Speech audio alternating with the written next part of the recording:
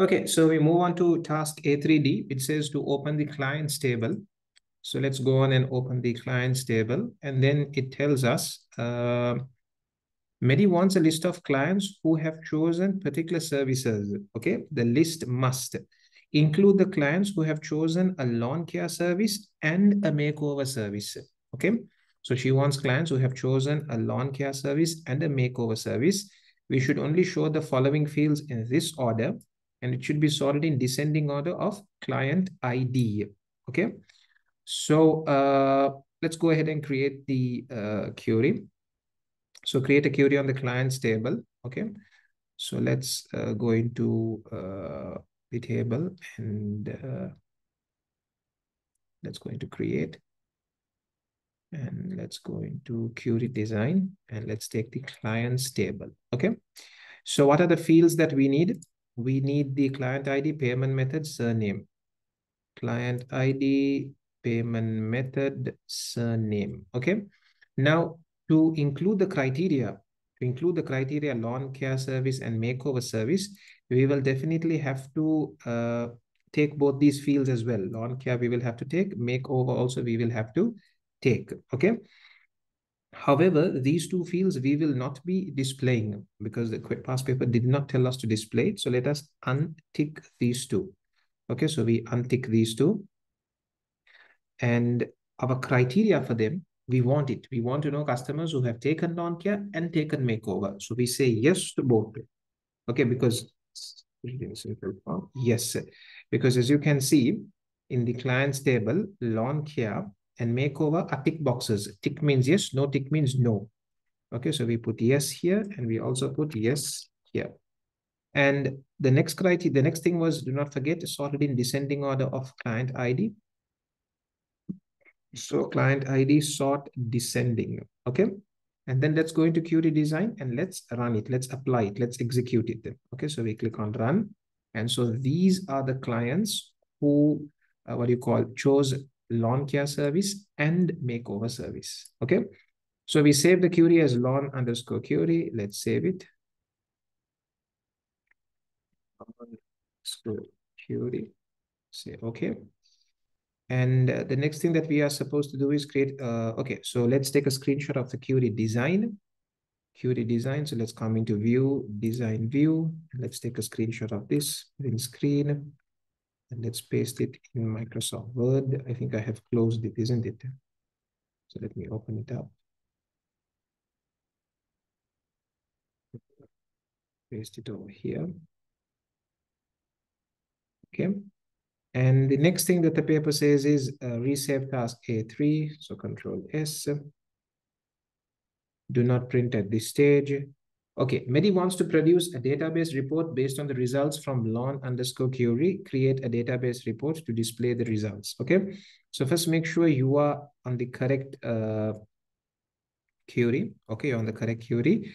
Then you can click on create and you can say create a report. Okay, so now it creates a report for you. Okay, now remember in report also we have multiple views. We have 4 different views. Okay, for now we'll remain in layout view. Okay, so that we can make the changes that they want. So the database report must have a suitable title. Okay, so let's go ahead and put a suitable title.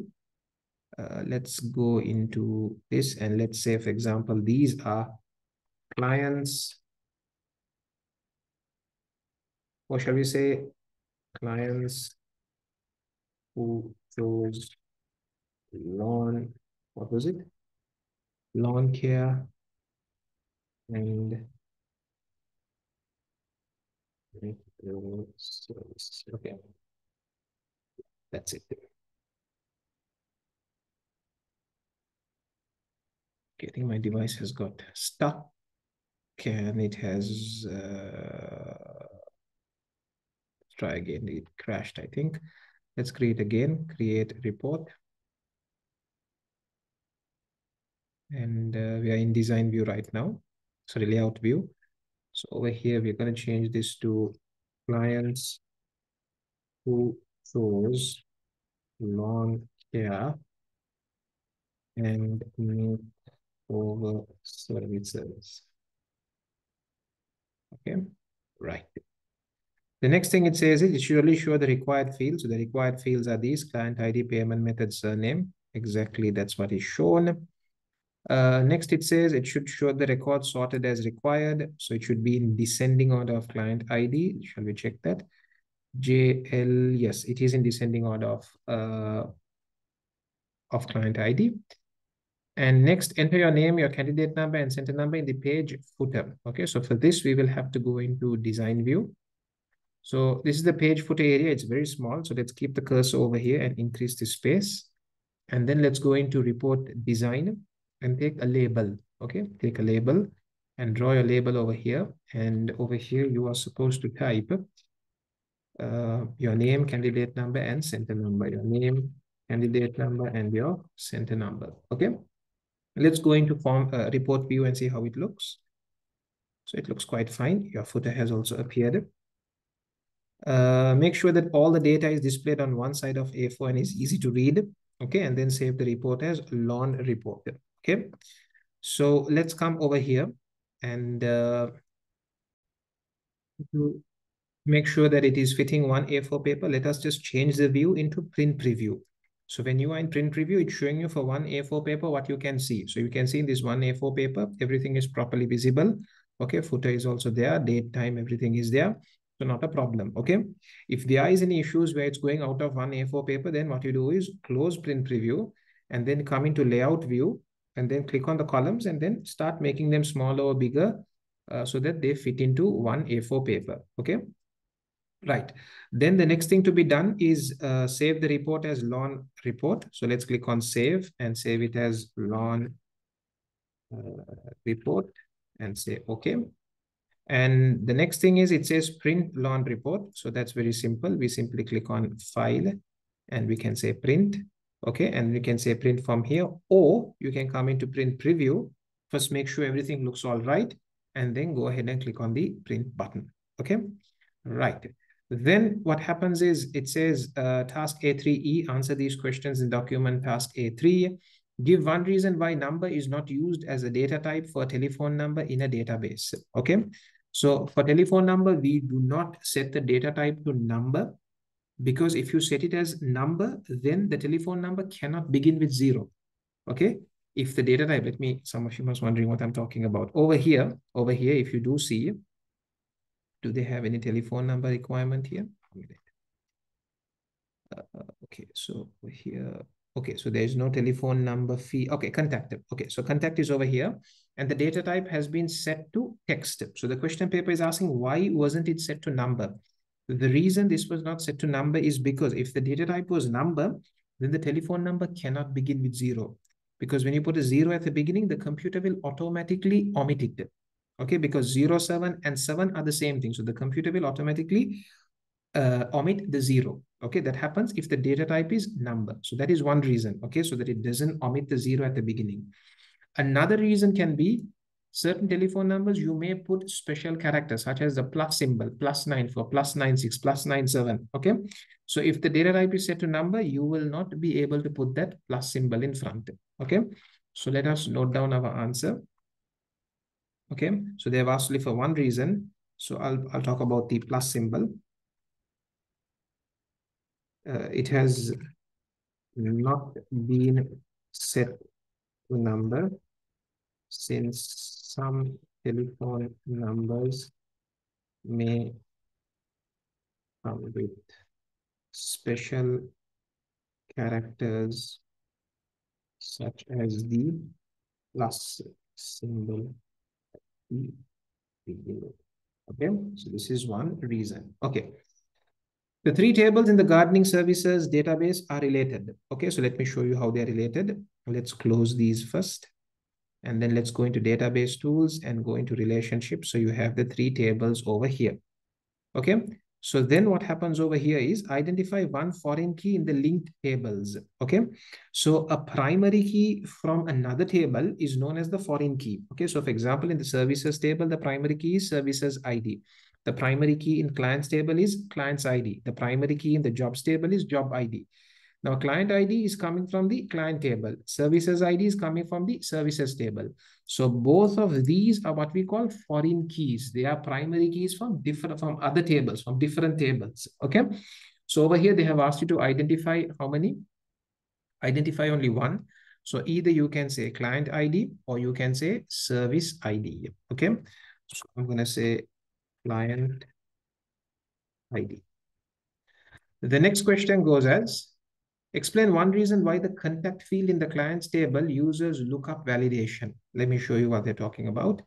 So if you come to the client's table, okay, and if you come to the contact field, they have used a drop-down list or lookup validation, meaning the user can only choose one of these values. They cannot type their own value. They have to either choose email or text or phone call. They cannot type their own value. So why? So of course, yes, okay. So you can say this is to reduce the user from entering inaccurate data, inconsistent data. This is used to prevent the user from entering inaccurate values. Okay. The next question, explain one reason why the three tables in the gardening services database are related. Okay, as you can see, you have these three tables I showed you. These three tables are related. They're asking, why are these three tables related? Yes, so the answer is very straightforward. You can see over here, if the user, if in the jobs table, if they enter a client ID that does not exist in the client table, immediately they're going to get an error message. If they enter a service ID that does not exist in the service table, immediately they're going to get an error message. Next, when they run queries, okay, based on the client ID, automatically all these details will appear. Based on the service ID, automatically all these details will appear because all these details are assigned to a service ID. That service ID is put into the jobs table. So the moment you call a service ID, automatically all these details will appear. The moment you call a client ID, automatically all these details will appear. Okay. So they've asked only for one reason. So we can very simply say the tables are related. The three tables are related so as to prevent inaccurate data from being entered into the jobs table. Okay, now this and this seems similar, so it will be great if you can give an example. So you can say, for example, in the jobs table, if a user tries to enter, you can say if a user mistakenly enters a wrong client ID, since the tables are related or connected, immediately an error message would pop up. Okay, so this error message will inform the user that this client ID does not exist, something is wrong, check it. Okay, so this reduces the chances of inaccurate data being entered into the database. Okay, right. So with that, we have then come to the end of section A and the end of database. We have only one more question to complete, and that is to do with spreadsheet. It's quite a big question from page 14 to page 19. It's spreadsheet questions. Okay, so we'll be doing this in the next video. I hope things are going well. If it's not, do check the description of this video. It'll give you details on how you can get in touch. Okay, so all the very best. See you in the next video.